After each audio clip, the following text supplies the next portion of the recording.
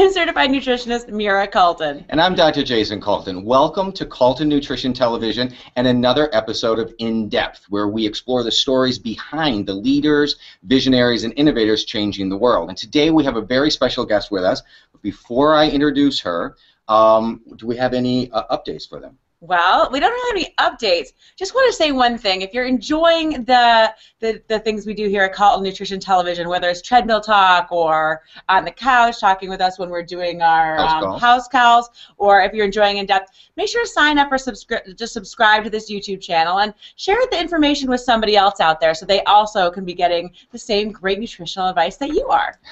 Absolutely. Okay, well, let's start off. Okay. Our guest today, as I mentioned, is an incredible person. Her name is Summer Bock, and she's on a mission to help people end their digestive struggles. She teaches people how to cleanse from bad bacteria and rebuild their gut flora, which helps keep them from getting sick, increases their energy, improves their mood. Now, she's a trained herbalist with a background in microbiology, and just like myself, and has studied with some of the best nutritional teachers in the world.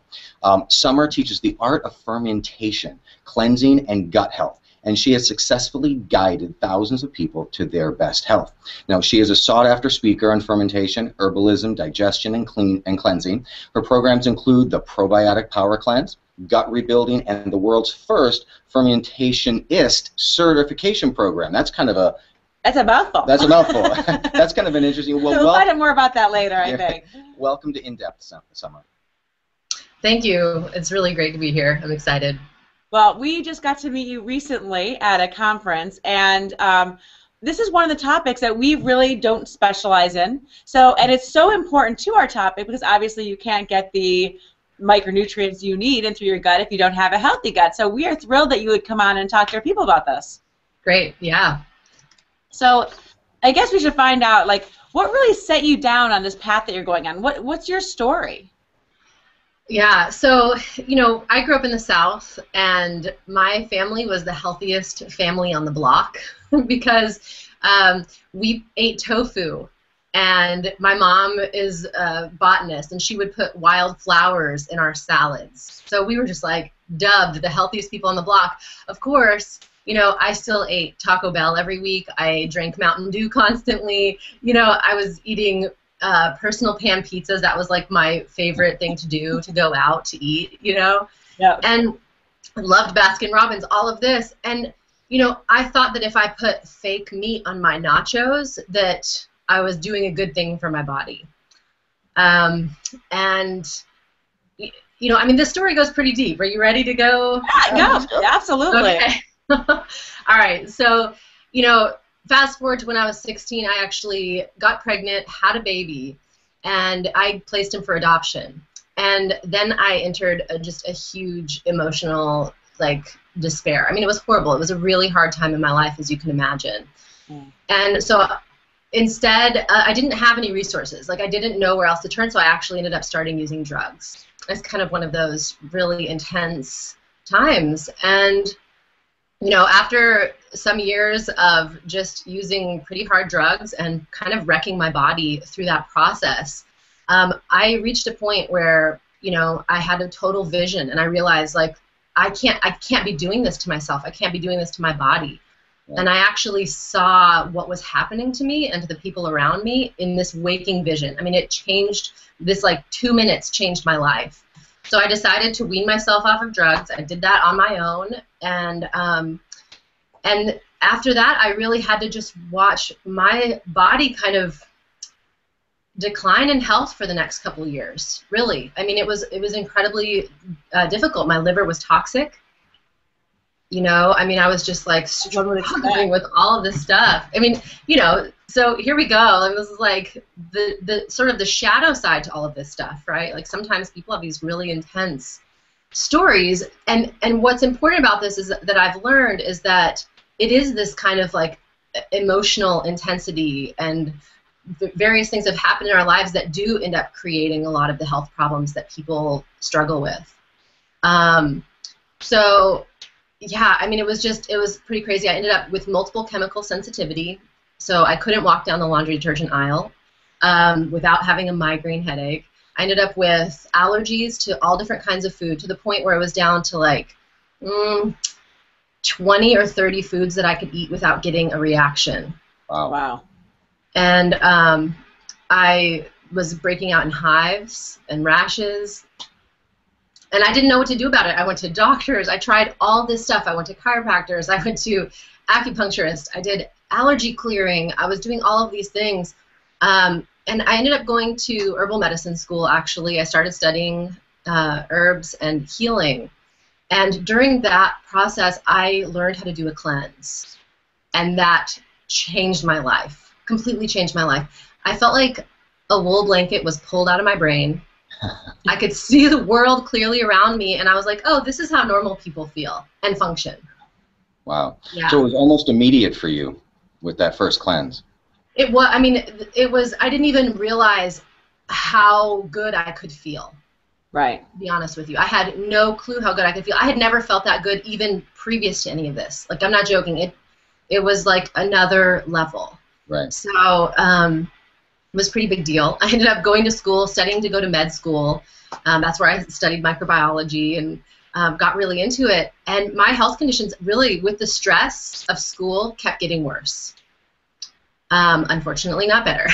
So, you know, I go to my doctor's office and I'm like, hello, can you please help me? My eyes are swollen. You know, I've like dripping, just like there's pollen gusts, like yellow pollen just like drifting through the air, and I just feel like I'm dying. And she looks at me and she goes, what are you doing here? And I'm like, what do you mean, what am I doing here? You're my doctor. And she's like, no, really, what are you doing here? This is what's going to happen. Like, I'm going to write a prescription. I don't think it's going to do anything anyway. And you're not going to fill it. So why are you here? And she was sending her clients to me at this point. I went to the Institute for Integrative Nutrition. You know, I was seeing clients as an herbalist, as a health coach, and figuring my stuff out. But it was such a slow road for me. But I was still health coaching her patients and having great results. You know, and here I am looking for this like missing piece. Like, what is going on? Why can't I heal? And I left the office. I left her office that day, and I think that was really the pivotal moment, because I decided at that moment that I was going to stop looking outside for somebody to save me. Right.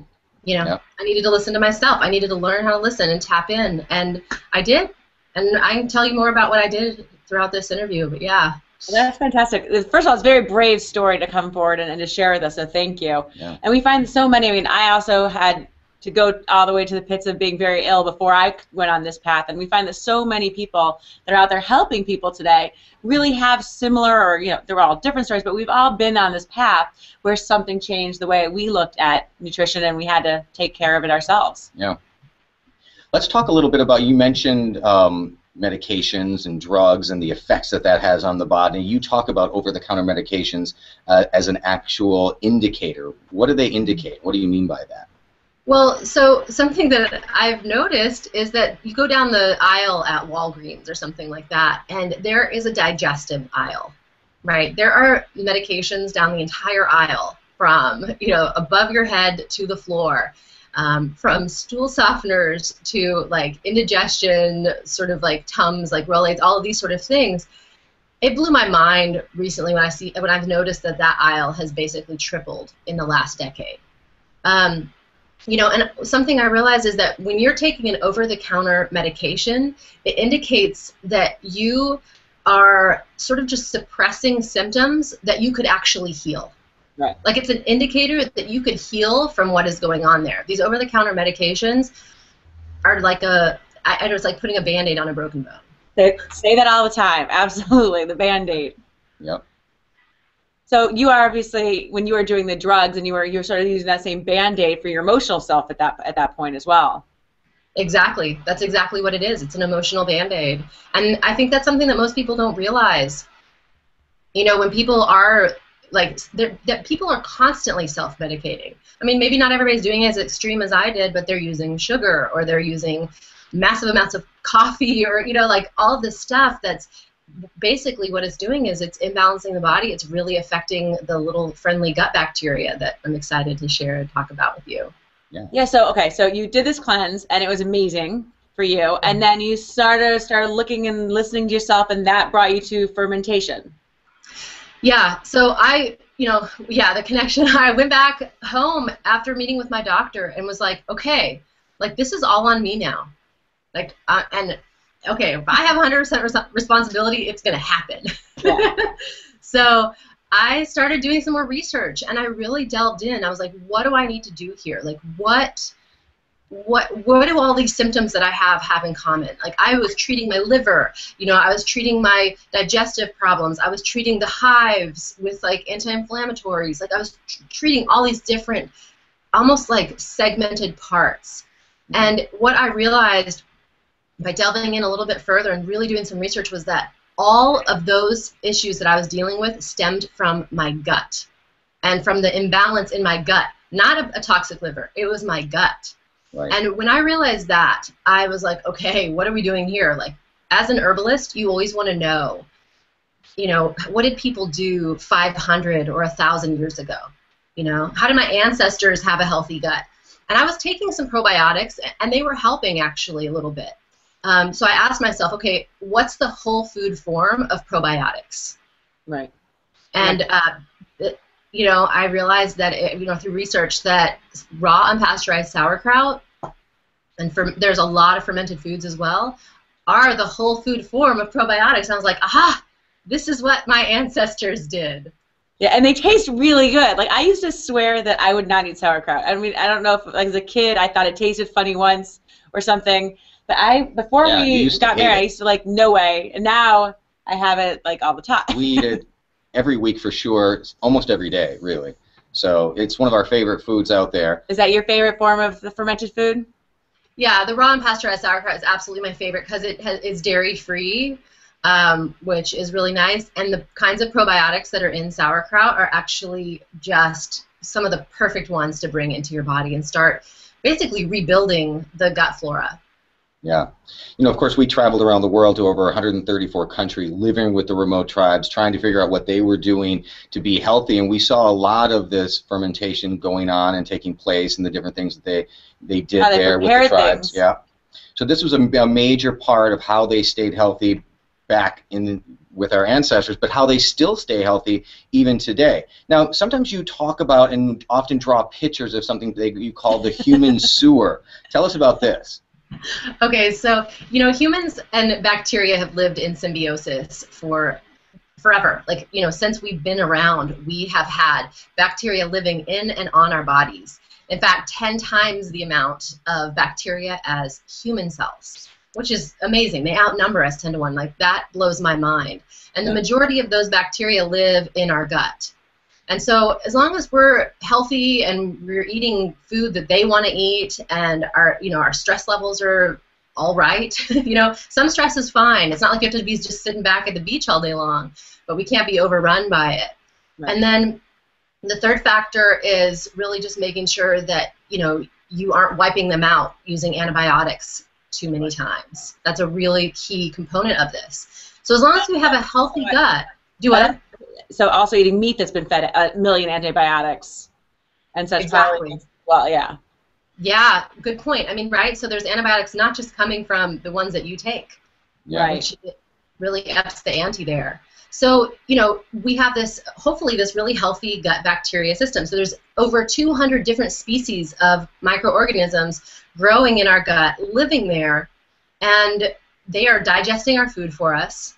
They are supercharging our nutrition. They are protecting us, our immune system, because they're creating this force field all throughout our digestive tract. So if we eat something that has bacteria in it, they will keep those bacteria from growing. They literally create their own antibiotics, like really safe antibiotics to keep other bacteria from growing. And they produce vitamins right inside our gut. Like, they produce K and B vitamins, and these vitamins are really challenging to digest when you eat them, because they break down a lot of times in the hydrochloric acid. And so if they're just sitting there on site making these vitamins for you to absorb immediately, it's incredible. So they are like absolutely essential to our health. Yeah. That's the ideal situation. I was going to share with everyone one quick story. When we were in India traveling, everyone gets sick in India. They call it Delhi belly for a reason. Everybody gets something because our stomachs just aren't used to the bacteria that's on their foods. We don't have the same little gut bacteria all waiting for it. So we tried everything. I mean, like, Jason got sick, and of course, you know, there's the American doctor looks at it as, okay, here's a bag of, you know, your, I don't even know, your anti-diarrhea, like all these little weird concoctions that are in the U.S. grocery stores. So then nothing is working, and we go to the doctor at the hotel, and he gives Jason a vial of liquid that is pure probiotic for exactly the strain of what Jason has. He literally took a sip. Yeah, it was just a little blue vial about this big, and I had been feeling bad, so bad Really that, sick. you know, I wanted to die for 3 days, right? So just immediately, he gave me the vial, I just drank it down, and within seconds, and I even still today, I don't even know how it could happen that quick. Within seconds, I felt better, and it never came back. You just said his body knew the minute he drank it, it was just like, okay, everything's going to be fine. Incredible. And that's what it was. It was just a whole bunch of the right bacteria to fight the problem. Yeah.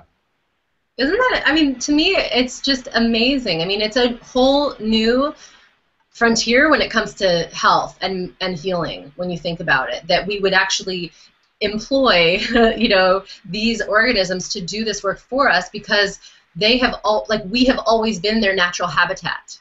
Right.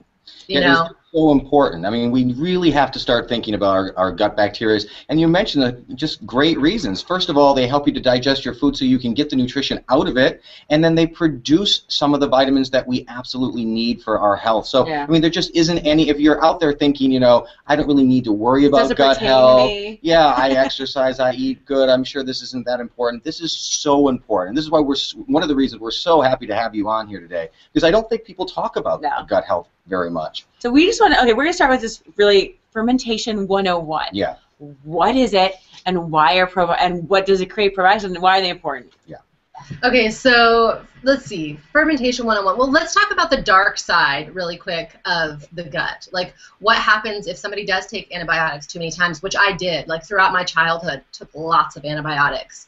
And stress, which, you know, for me, my situation, I was experiencing such high stress in school. It was crazy, through the roof. And then, you know, the third component being processed foods, essentially, foods that are not feeding the right bacteria. So those three are like what pretty much totally erase that really beautiful, healthy gut flora situation, this wonderful ecosystem. I call it a lush rainforest. You want the lush rainforest. Otherwise, you slash and burn with all of these things, and you create almost like a concrete jungle, right? Right. And so when you have that situation, you end up with all these bad bacteria living in the gut. And those bad bacteria that are living there, they're eating the food that you eat. They're excreting. And their excretions are incredibly toxic for us. Yep. And that's what the problem is, right? That's what I call the human sewer situation. And when they excrete those toxins, just like the B vitamins and the K vitamins that the friendly bacteria produce, those excretions get filtered right into our bloodstream. Go straight into our bloodstream from the intestines, go get filtered by the liver, and then our body just starts getting inundated with this, and that's what's causing most people to really get sick. It's almost like this internal toxicity that's going on. So fermented foods and like fermentation 101 is such an amazing antidote to this, because it's exactly like what you talked about with this vial of probiotics. Right. You eat food that not only has these probiotics in it, but it also has the substrate. It has all of their favorite food in it. You know, this sauerkraut, this cabbage, it's all there. So you're actually giving them more to grow on inside your body. You know, so this is like one of the best ways to get these probiotics into your body. There's like food to survive the mission in, so they can do their job once they're there. Exactly. Yeah, that's exactly right. All right. So what should people do like, if they want to start to improve their gut health? We mentioned sauerkraut. What are some other things that they could incorporate into their daily activities? Yeah, I mean, I'm a really big fan of getting a wide diversity of fermented foods into the diet. You know, I mean, sauerkraut is my favorite because, first of all, it's easy to make. I think everybody should try to make it at least once because it will change your life. I'm not kidding. You have like a favorite recipe you can share? You know, my favorite way to make it, I mean, it's a little bit more complicated than, you know, you want to make sure you're doing it exactly right, but you basically shred up some cabbage and some carrots and onions. That's probably my favorite recipe. And you want to get like a gallon jar or something. And you would put about 3 tablespoons of salt in it, mix it all together, and just smash it down in there. That's it. Like no water, no nothing. And you smash it down, and you want to put like a cloth over the top so that nothing flies in there. And you're going to put some sort of weight down in it, something that holds it under the brine. And this sits for 3 to 6 weeks on your counter. And then you eat it. And so that blows, like, you know, that's already breaking all the rules of food safety right there. So that's why I think everybody should try to make it, because it connects, like you've probably had this experience of people processing foods in these ways without refrigeration, right? Like when you traveled. Oh yeah, there's no refrigerator out in these islands. Yeah. So people have figured out ways to make food last longer. And interestingly enough, all of these natural ways of preservation, most of them at least, rely on some sort of bacteria to help keep it preserved. And then we eat those bacteria and then they support us. But yeah, I mean, there's so many different kinds of fermented foods that you can eat. So like miso is a good one. I highly recommend kefir and like a lot of the dairy products that have probiotics in them. But my favorites are wild fermented foods. Like I love fermented foods that you know, aren't made in a laboratory. That's where I love that. I feel like there's something so important for our bodies when we're eating wild fermented foods like sauerkraut and like kefir and things like that. Yeah, I mean, we talk often about reconnecting with food and getting the relationship with food again. That's one of the things that we saw in these remote tribes. They had a direct relationship with the food that they were eating, that they were creating, that they were making. And like you mentioned, it's kind of ironic that we're also afraid that when we leave food out, that the bacteria is going to get on it, it's going to make us sick. And it's kind of ironic that it's the bacteria that can cure some of our gut sickness when we learn how to ferment our foods correctly. We're not saying to everyone to go and leave their pork or they're sitting on the counter overnight. Do it correctly. This is not the right way to do it. Yeah. No, I mean, it's really important to get trained in it, because this is like something that we have kind of lost, right? And you mentioned not liking sauerkraut when you were younger, but sauerkraut when we were younger was all pasteurized. Right. You know? I mean, it was like canned and pasteurized, and all of these bacteria were killed, and it doesn't taste the same as this fresh stuff. No, and most people don't realize that. It's like brown and stringy. It's not at all like the crispness you get from a really good sauerkraut, you know, that's raw and done properly. Yeah, and so I just want to, like people should, when you go look for sauerkraut to buy, make sure it's in the refrigerated section. Make sure it says raw and unpasteurized, and just start with like 2 forkfuls with each meal. And don't go too crazy, because you'll notice. What are your favorite brands? Do you have any that you recommend? There's a national brand called Farmhouse Culture. I think theirs is fantastic. But what's really cool is that there's small sauerkraut companies popping up all over the country. So I actually own a sauerkraut company out in Washington, like Pacific Northwest, and you know, we don't ship outside of that region. So if you're in that area, go check out Oli Kraut.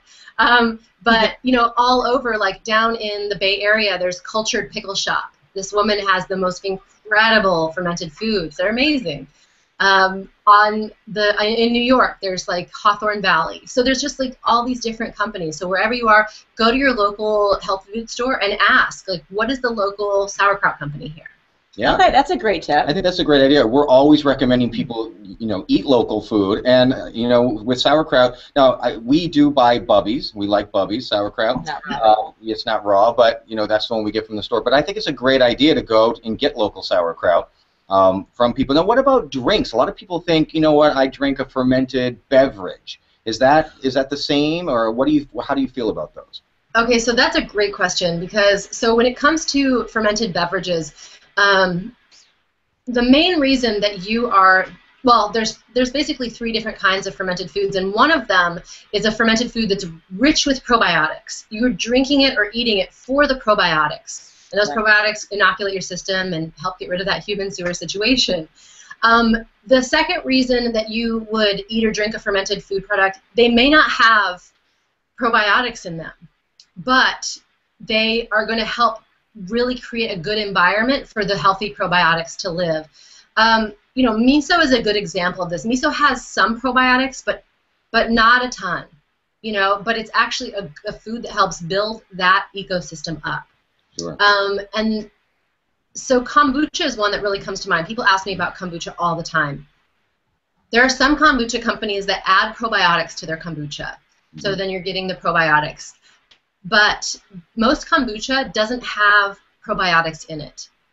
And that's something that most people don't realize. Yeah. So, That's why they're buying. Yeah, it's a caffeine. It's made of black tea, sugar, and there's alcohol that's produced in the process. So it's kind of like this speedball, and people are totally addicted to it. And I understand why. And you know what we've also learned through some recent studies is that the sugar content of kombucha doesn't actually break down. Thank you for saying that. We've been trying to tell people that basically since the book Rich Food Poor Food came out, we're just like, you know what, you're still drinking sugar. So yeah. from the expert. Yeah. The caffeine doesn't break down either.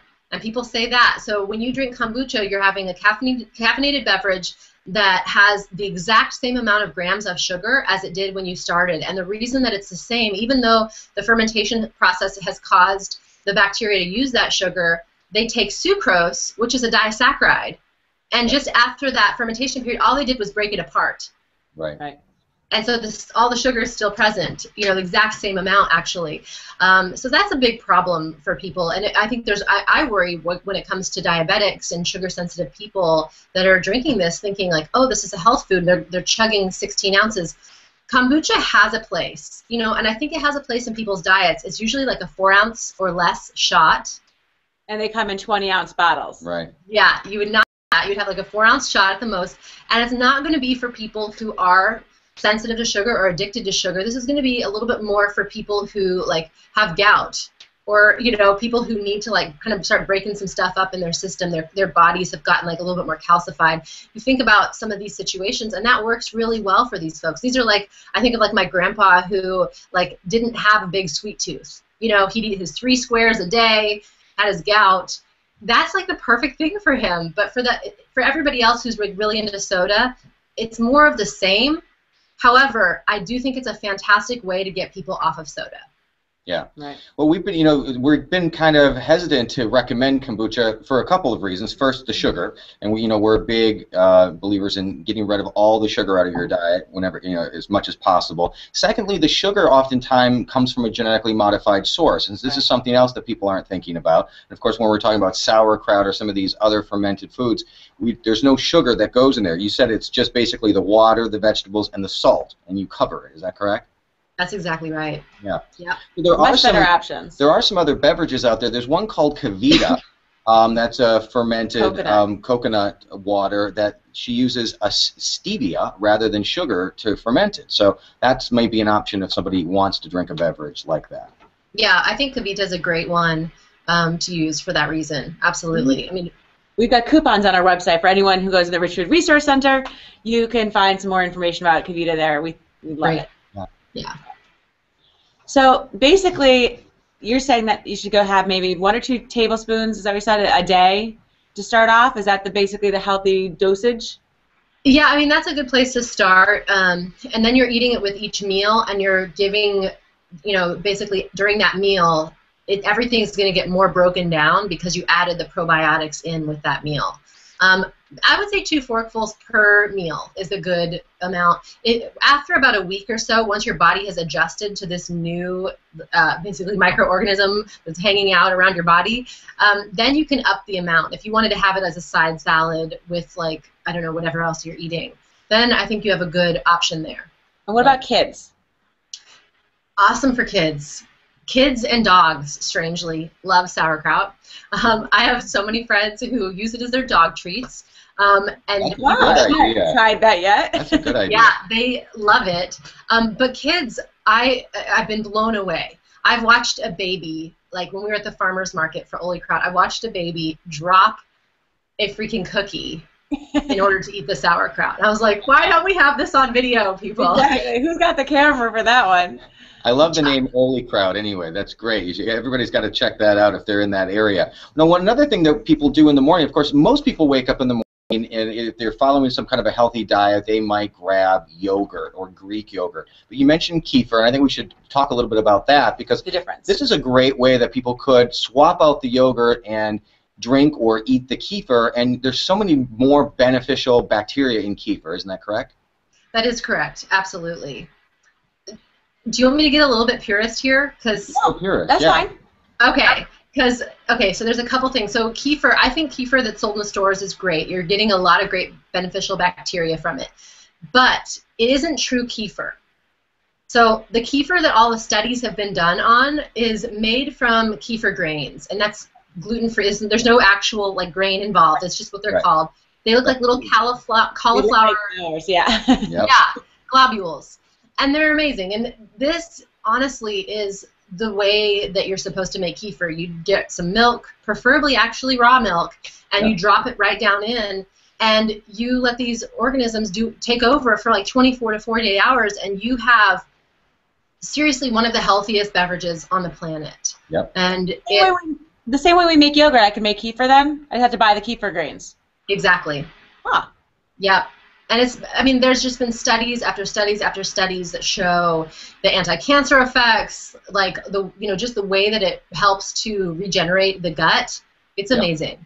Yeah, it's an amazing thing. I highly recommend people try. Now, do you have a recipe where they could follow this? Kind of have some way to go to your website and learn how to make things, some of the things we talked about today, or? Yeah, well, I mean, if you go to summerbock.com, there is a lot of resources there. There's many different blog posts talking about this stuff. I have recipes for sauerkraut, things like that. And then, I think that would be the best place to start.